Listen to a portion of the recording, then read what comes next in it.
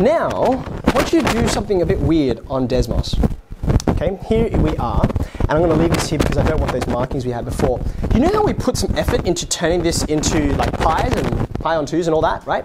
Now, this is going to sound weird, but I want us to undo that. You might be like, why? We just put effort into doing it. I want to show you why by doing a bit of an adjustment here. Go to where that step was. There it is, right there, okay? We made a pi on 2, just delete it, and it will default back to just like numbers, okay, like so. This is what we've got. Here's what I want you to do. I want us to say, okay, I know, let's just go back here. I know the gradient's positive here, right? It's going up. But I don't know how much it's going up by. I don't want to just know the sign, I want to know its magnitude, okay?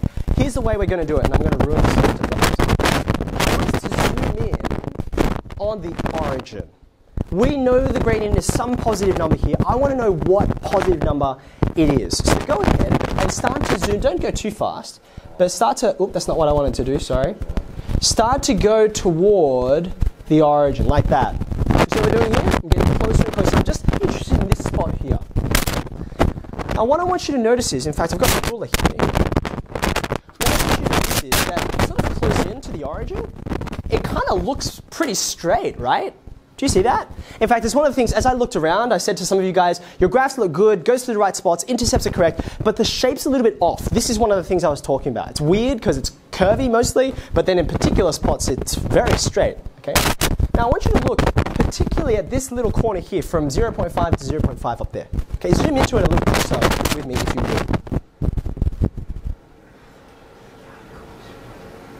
would. Okay. So I want you to think about the gradient of this line. In fact, the section I'm showing you is almost entirely straight, isn't it? Like there's a little curve, but not much. Okay. What's the gradient here? 1. It's pretty bang on to 1, right? Like look here. You go run is 0.2, and then rise also 0.2. In fact, the closer you go ahead, just go bananas and zoom in and zoom in and zoom in, right? And you can prove to yourself that this is really close to 1 by putting a line which actually does have a gradient that passes through this line and sort of comparing them. What is the equation of the line that's straight, goes to the origin, and has a gradient of 1? Y equals x, right? Go ahead, you've got this other spot here we can put new equations on. Go ahead and put in y equals x. And in fact, if you've zoomed in as far as I have, you cannot distinguish the two graphs, right? They are bang on, okay? So what can we determine here? Let's just come back out. What have we got on our little sort of list here, okay? We've determined, yeah, it's interesting, right? We've determined that the derivative should be periodic. We know these particular spots when the derivative should be 0. We also know these particular spots when the derivative should be positive or negative.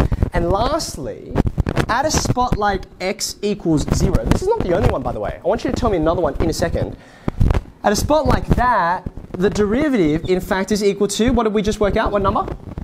It was 1, right? I'm just going to zoom out now again. Tell me another spot where the derivative will be 1. Let me just put this back in.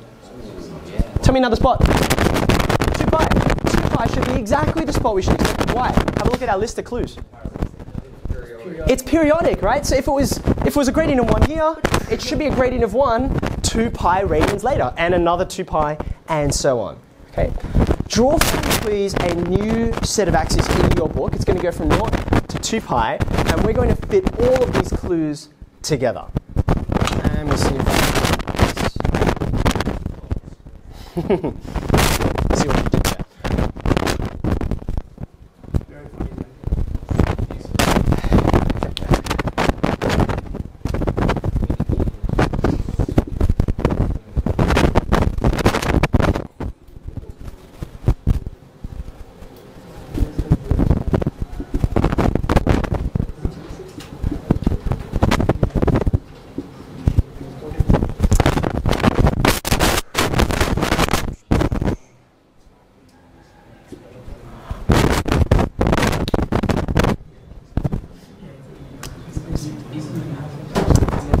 Do you have a green marker on you by any chance?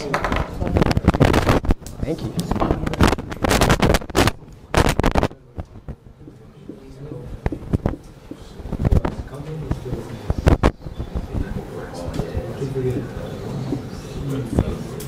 Now, as you're putting together that set of axes, this is what I'd like you to make it look like. And I'm going to explain to you why it looks like that.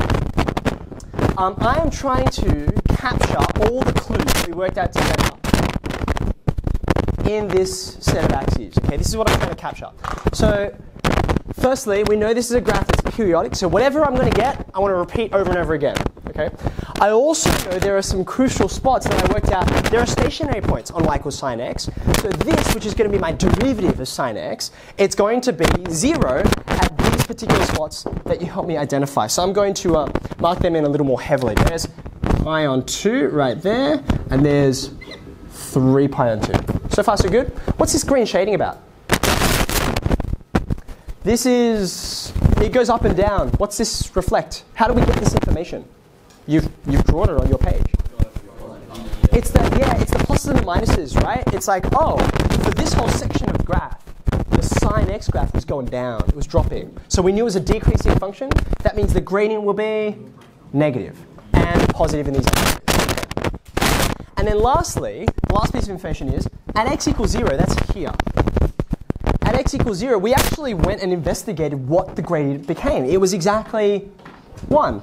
So therefore, I've got this spot up here. We also noticed that all the way over at y, we observed the same gradient, which didn't surprise us, it's periodic.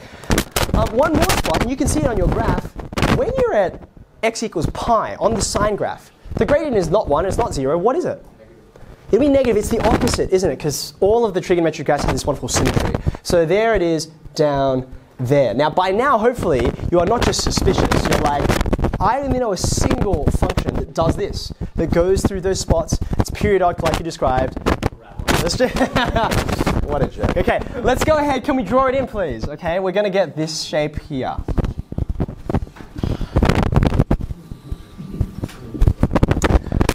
It's called, that's cosine, right? So what I've been showing you, I want to emphasize, this is not a proof, okay? If we were to do like a proper rigorous proof, we need to go back to first principles. Do you remember doing that? This stuff, right?